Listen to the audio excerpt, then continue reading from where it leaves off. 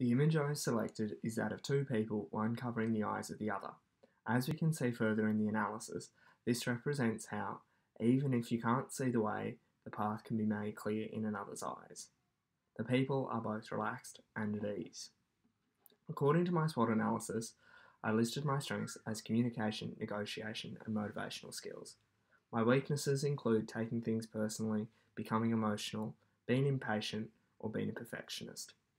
Opportunities exist for me to network, mentor, and experience further training and upskilling. I can build experience from others and learn from my interpersonal relationships. However, threats may include knocks to my confidence, limited income, time constraints, and rejection from employers. According to the Belbin Team Roles Questionnaire, my responses frequently fed back that I am a supporter. In this role, I can contribute to team harmony, satisfaction, and spirit.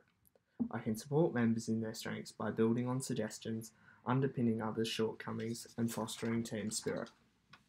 According to the profiling, this means I am socially oriented, mild, and sensitive.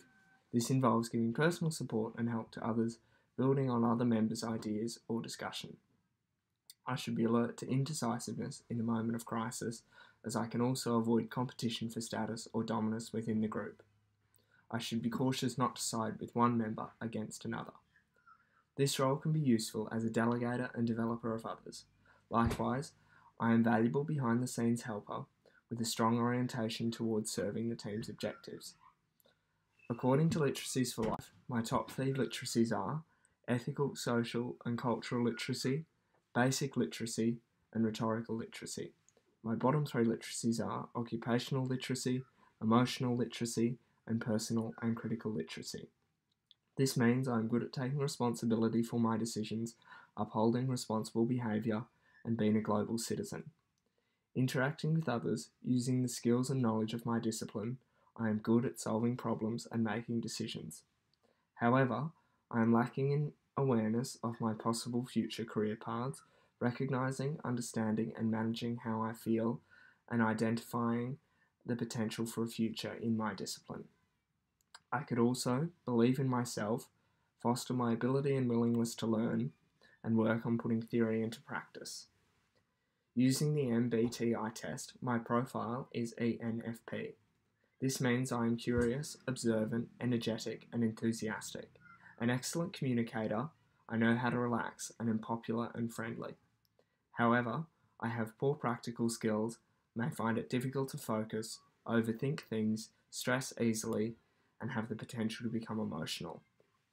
After completing the VIA survey, my top 3 strengths were fairness, kindness, and humour.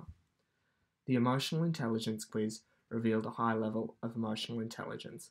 This means I know myself well and have developed healthy, sustaining relationships with others. I am usually optimistic and happy, feeling generally good about what I have accomplished in life. Because I have a solid base, I can develop this further. The diagnostic tools are consistent and link back to my reflective image.